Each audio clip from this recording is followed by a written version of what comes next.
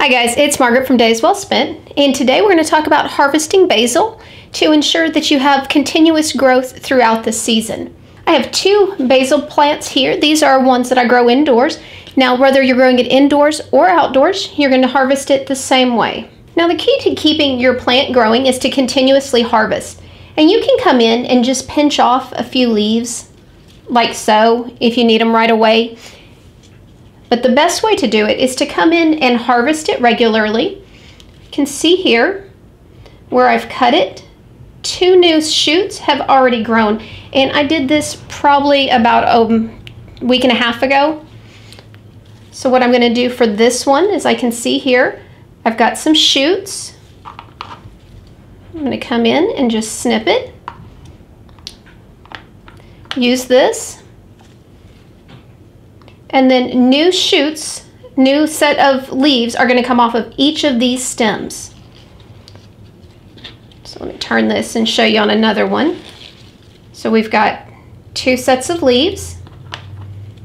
Take my scissors and come in and snip just above that set of leaves. These are going to continue to shoot off and grow. The more you go through and harvest your basil, the bigger it's going to get and the more bushy it's going to get. Go right here. Again, you can see another example of where I snipped off, and these two are growing. I've already got another set of leaves, and when this gets a little bit bigger, I can snip from here. So I've got my two sets of leaves. Let's snip that off. Now, the other important thing besides harvesting frequently is not to allow it to go to seed or to set any blooms. Now, what I like to do is, if when I go through and I'm trimming back my plant, if I'm not going to use the basil right away, you're just going to take it and stick it in some water, and it's going to stay good until you're ready to use it.